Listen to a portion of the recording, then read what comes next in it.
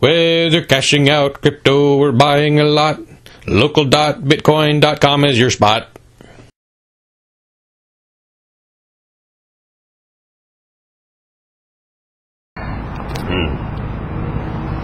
Now, we are again embarked on a continent-spanning reconsideration, disproportionately involving the suffering and outcry of our African-originated brothers and sisters. Its harbinger has been the savage administration of police powers, often deadly, rarely upholdable, yet almost always upheld.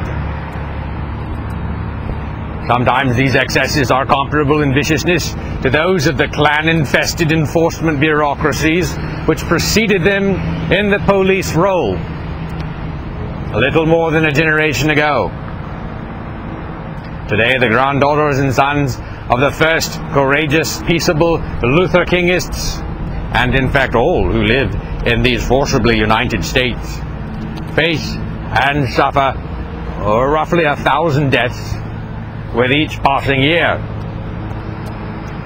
These, at the hands, or more often the arms, of the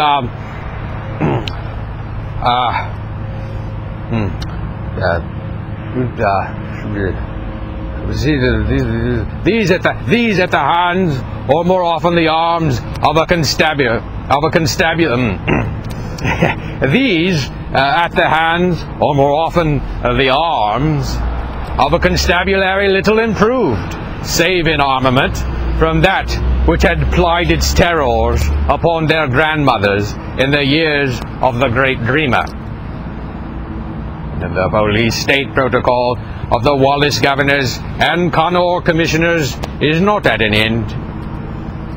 It still waves its deadly baton over the civil protester, the victimless criminal, and the lawful pistol owner alike.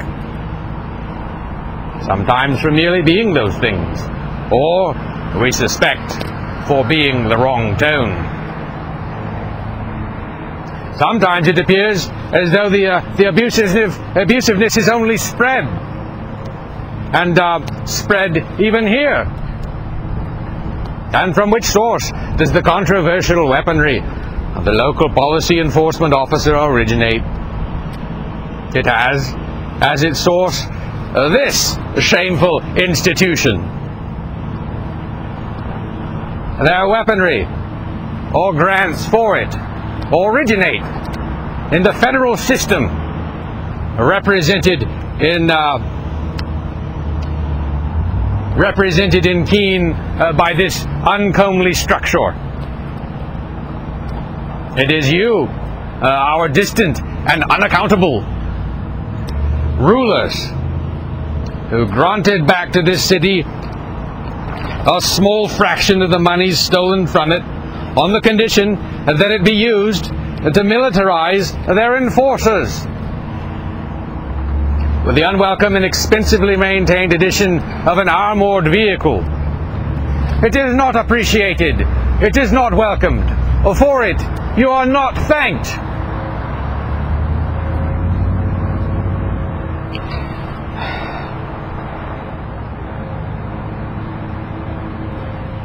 Did you imagine that this would ingratiate you with the inhabitants on whom you have so long preyed? New ability to that you have afforded them to be preyed upon by a quasi-tank.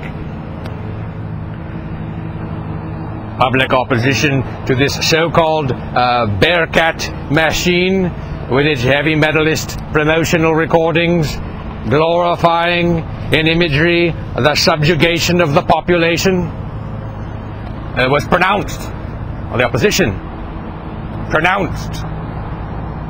Foes of this device filled the council chamber of this one-party municipality, overwhelmingly resistant to the scheme. Thanks, but no tanks, they said.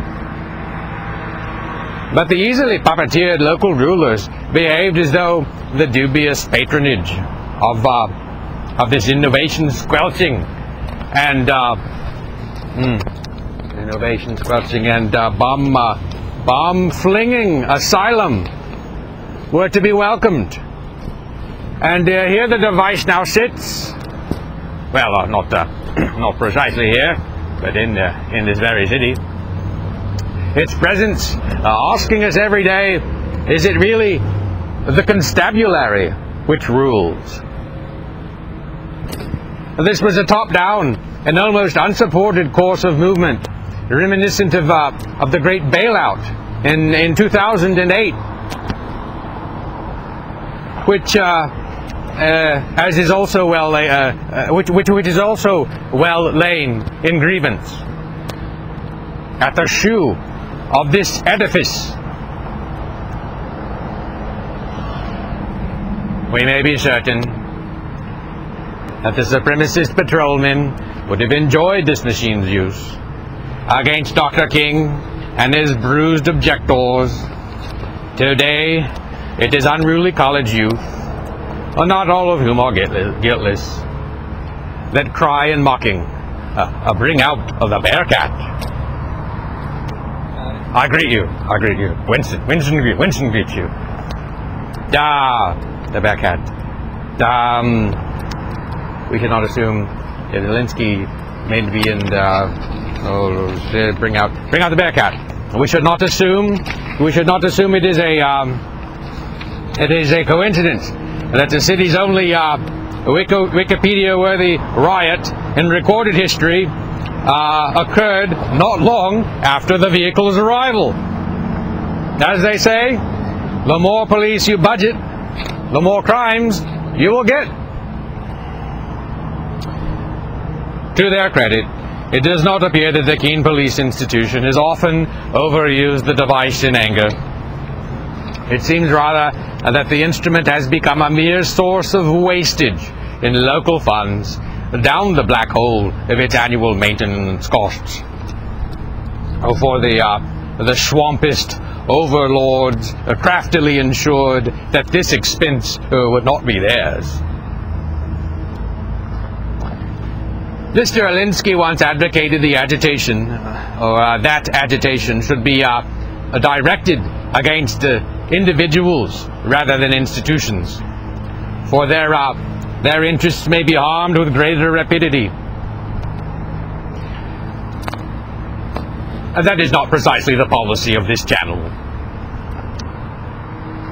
Nearly all of us who have partaken in the Keene liberty struggle have interfaced with ministers and officers, some federal, in whom we have witnessed at least the trappings of professionalism, restraint, humanity, despite their orders to ruin and seize.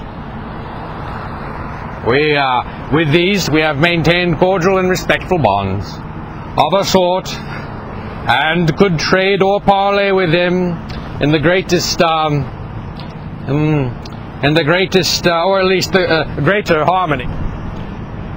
Were we to do so from a position of New Hampshire independence, such as Slovenia now enjoys, with the former seat at Belgrade. Once they have ceased to be our rulers, they can again be our friends. But for now, we are condemned to fight them in our unviolent manner. If necessary for decades, if necessary, alone. This must go on, as it is going on, until the works of the parasitical Washington government are repudiated by its own, as Georgia's Governor Wallace and Slovenia's President Kutan came to renounce the cruel expedients of racism and communism.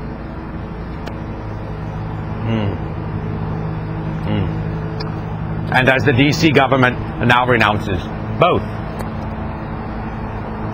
Longevity is not destined to be the circumstance of all.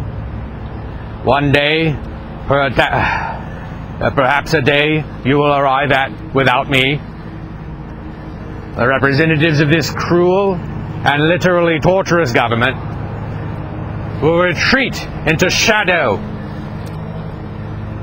and stand before us as forgiven but repentant equals. Who wants strict know your customer requirements, high Bitcoin, BTC fees, or hidden costs? There's a better way to turn your crypto into fiat and vice versa. Local.bitcoin.com. Their private peer-to-peer Bitcoin Cash marketplace accepts any kind of mainstream payment service. They've also got a referral program. Get your link set up today. Whether cashing out crypto or buying a lot, local.bitcoin.com is your spot.